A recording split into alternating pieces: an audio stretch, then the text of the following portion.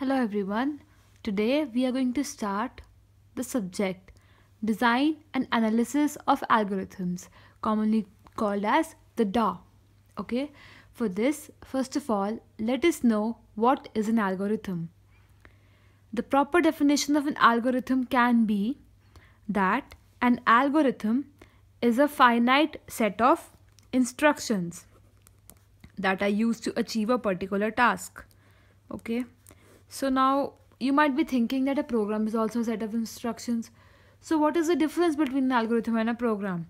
The algorithm can be written in any simple, or you can say any of the languages. Even it can also be written in an English language. Okay, that simply tells me the procedure. But a program is written in a particular programming language like C, C++ and all. An algorithm has nothing to do with the programming languages. Okay, yeah, so there are certain criteria that an algorithm has to follow. First of all, this is the input, that is, there must be 0 or more quantities that are externally supplied. When will it be 0? Suppose I have to print hello world, so that in that case there will be no input given to our algorithm. And suppose I want to find out the sum of two numbers, I'll give two inputs. Okay, the second criteria is the output. Okay, algorithm must produce at least one output. The algorithm that does not produce any answer or output is useless. The third is finiteness. Finiteness means that the algorithm must have an ending. It should not keep on running in an infinite way. Fourth is definiteness. Definiteness means that it must be clear and unambiguous. That is, every statement in an algorithm must not give me two meanings. One statement should mean only one thing. Okay, and the fifth part is effectiveness. The fifth criteria that an algorithm has to follow is effectiveness. These are the criteria that have to be followed by an algorithm. So effectiveness means that every instruction must be so clear that we could implement it simply with the help of pen and paper. It should not be very complex. That is, an algorithm is a very simple procedure to solve any of the problems. If a problem is big, we'll divide it into smaller parts, and we'll study further that we have various type of algorithms and which actually help to solve very complex problems in a very simple and a normal way.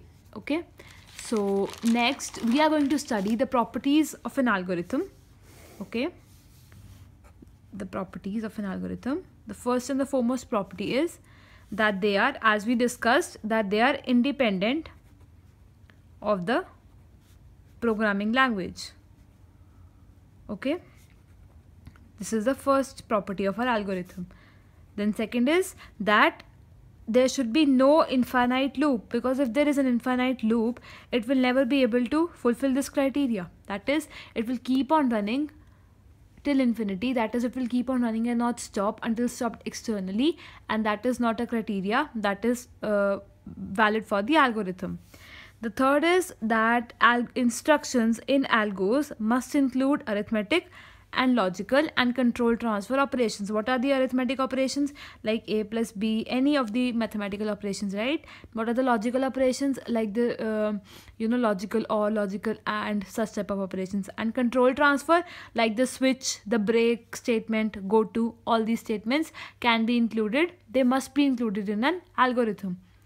And the fourth property is that an algorithm is a sequence of operations performed on data that have to be organized in a data structure. That is, we do not define what data structure we are using. That is, we don't say that we are using like, I'll tell you, an algorithm is a sequence of operations performed on data. Yeah, what are the data structures? Data structures are that the name suggests. They are the structures, or you can say they are the structures that store the data, whether they are linked list, arrays, or anything.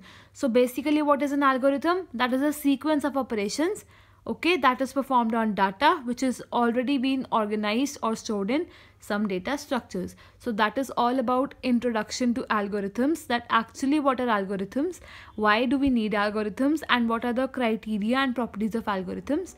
In the next few presentations, we are going to study about complexities and asymptotic notations and then we'll also continue about the various design algorithms. Okay, thank you for watching.